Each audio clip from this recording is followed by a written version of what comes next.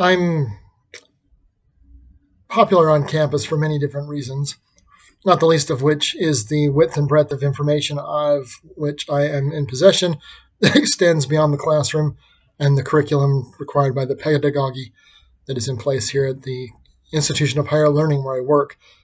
I had a conversation with a student in student government this morning, a man I first met because he worked at the desk in the gymnasium, who turned out to be a physical science major, but who is someone whom I have never had in a class. We started talking today about some scientists, about the rest of the story. I told him, since he's a physics major and not a chemistry major, that I talked in the video that I made during quarantine about LeChatelier's principle about the Haber process. Now, everyone knows about Haber, who knows anything about chemistry. It's the ammonia refrigeration system that was pioneered by Haber. Sorry, I had an apple. It's not agreeing with me. But what they don't know about Haber is Haber's history.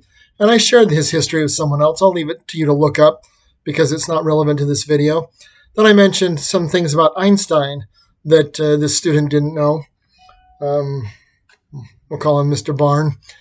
And Mr. Barn told me he did not realize that Einstein had some illegitimate children. I said, I learned a few years ago that Einstein's findings correlated very closely with the birth of his children.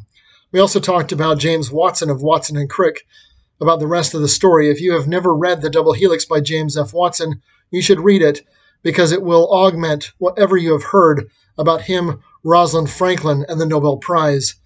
The basic premise of this is that, as I tell students at the beginning of every semester, but without these specific examples, that scientists are men. People forget that scientists are for sale. Scientists are paid, that the money sometimes is suspicious, and sometimes so are the conclusions.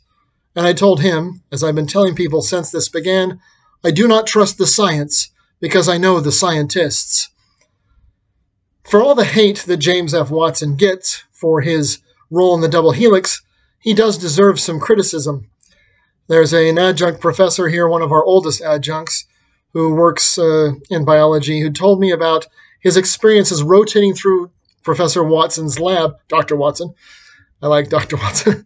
We'll call him Dr. Watson. Through Dr. Watson's lab when this particular adjunct was going to graduate school himself. And he told me one day about how Dr. Watson was an especially atrocious horn dog, where the 60-year-old professor was pursuing 20-year-old students for, shall we say, in flagrante delicto activities and the like. And so if there is something to hate about him, it is that. Sometimes we think about only the thing we know about a scientist. We think about LeChatelier for his work on equilibrium. We think about Haber for his work on ammonium refrigeration. We think about Einstein for his theories of relativity. We think about all scientists without regard for the rest of their lives.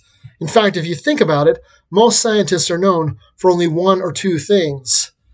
And sometimes the things for which they are known are the only thing in their life that is worthy. Go look up Haber, because most of his life, he was an odious man. And many of these people were odious. But the good lives after them, and the evil is interred with their bones. So I told Mr. Barn, I said, I don't trust the scientists because I know the scientists. And I may have said this elsewhere. I know I say it to every class, every semester when I teach. When I was in graduate school, in the beginning of digital imagery being accepted in the scientific community, I kept generating this image on a DNA southern blot, which is now a sort of archaic technique. On this southern blot, as we would capture the image, there was always something in the corner right up here that I couldn't identify. I didn't know where it came from, and I couldn't figure out what it was or how to eliminate it. And my boss said, when you publish it, just smudge it out. And to my everlasting shame, I did exactly that.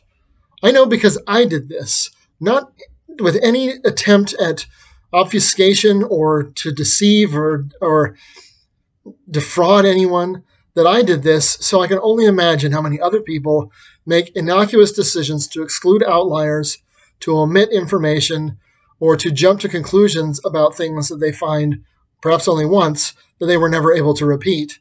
I don't trust the science because I don't trust the scientists. I don't trust the science because I don't like most of the scientists. Let's go back to James F. Watson. James F. Watson is accused by many of stealing information from Rosalind Franklin that he used to win the Nobel Prize. And whether that's true or not is not the relevant thing. The relevant part of the story is she was never going to get the Nobel Prize anyway because you have to be alive. And at the time that Watson and Crick were awarded the Nobel Prize, Rosalind Franklin was dead from exposure to X-rays, which is what she did all day long, and which is how she got the image that Watson eventually used. For those of you who hate Watson, he is also an odious man. Go look up what happened to him shortly before his death, where he was stricken from the role and his Nobel Prize was taken from him. These are not necessarily great men just because they made great strides in our understanding of the world around us. They are men of insight. Nikola Tesla is lauded by many students who are always shocked to discover that he was in love with and wrote love poems to a pigeon. These are not good men. They are not whole men. They are not well men. In fact, some of the most brilliant minds that have ever lived are also the most disturbed. So the next time someone tells you to trust the science, remember that science is done by ordinary people.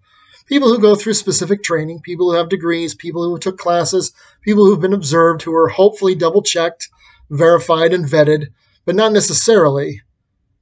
But in the end, they're people. They get up in the morning, they eat breakfast, they get dressed, sometimes not very well. They come to work and sometimes don't do a very good job. But every now and then they have a flash of brilliance, whether it's concomitant with the birth of a child, legitimate or not, or because they spend all day away from other people, devoid of the normal social graces that make a civil society, and then we remember them for the one good thing that they did, because it was a great thing, and because without them we might not understand. Many of the scientists that came to the United States with Einstein were absolutely outraged that having taken from the Germans the ability to build a nuclear, or I guess atomic weapon at the time, the United States took that information and built one of our own. That was not the reason that they came here. They came here because they knew that the Germans would use it, and they were hoping that we would be wiser than they. And I hope that Americans will be wiser and learn that the scientists, people forget that scientists are people, that we are humans. We have the same frailties, the same needs, the same desires. We get hungry, we get horny, we get hangry, we have emotions, we have moods, we go through phases of life, and we grow from being naive and smudging out images to looking at people and saying, this looks like something was smudged out, and I don't trust you because you've deceived me before. We look at papers and go, that doesn't make sense. Did anyone vet this? Did anyone double check it?